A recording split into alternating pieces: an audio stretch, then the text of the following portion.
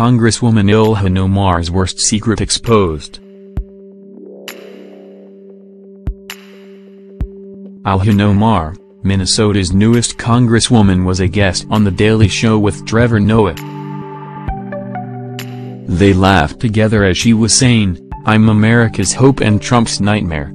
Noah wanted to get attention by using the Somali immigrant, who now sits in Congress, but now he certainly is regretting that move since her secret was revealed.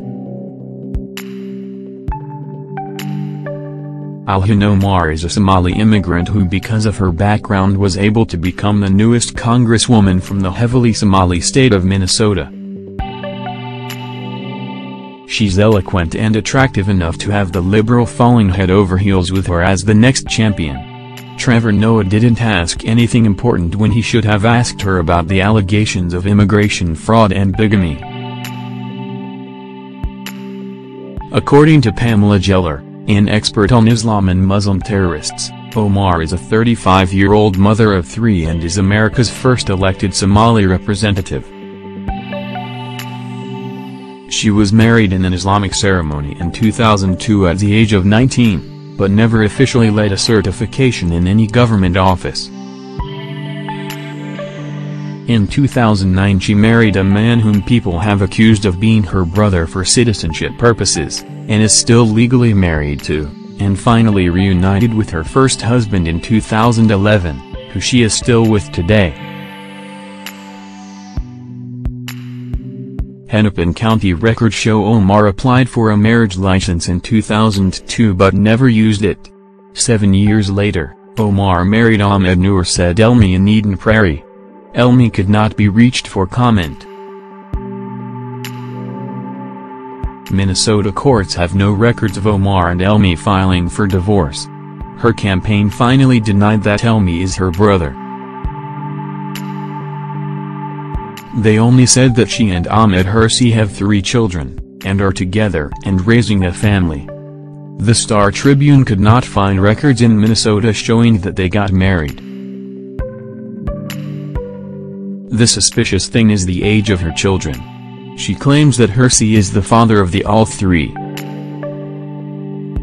They have been involved since in 2002, then having 3 kids with him in 7 years, but then she married Elmi in 2009 and apparently she is still legally married to him.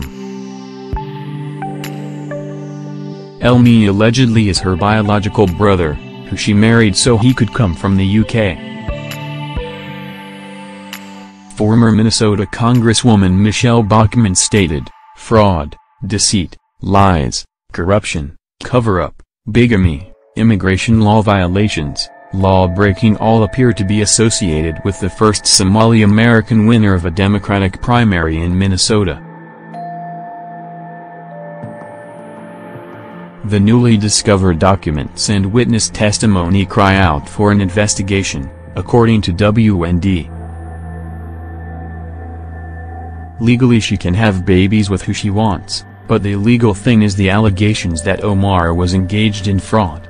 August 20, 2008, The Wall Street Journal reported that findings of major fraud forced U.S. State Department to halt all family reunification programs for African refugees because of the Somalis.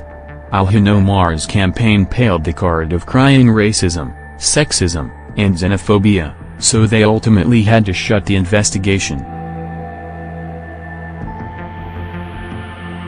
Please share this post on Facebook with your thoughts on this. What is your opinion on this? Scroll down to comment below.